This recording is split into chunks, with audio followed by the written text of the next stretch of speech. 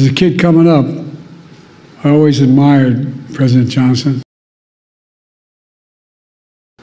for his public service, whether it was a school teacher in South Texas,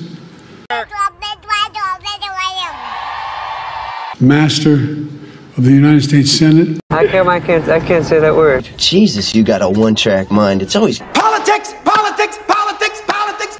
Master of the United States Senate. What you just said is one of the most insanely idiotic things I have ever heard. At no point in your rambling, incoherent response were you even close to anything that could be considered a rational thought. Everyone in this room is now dumber for having listened to it. I award you no points, and may God have mercy.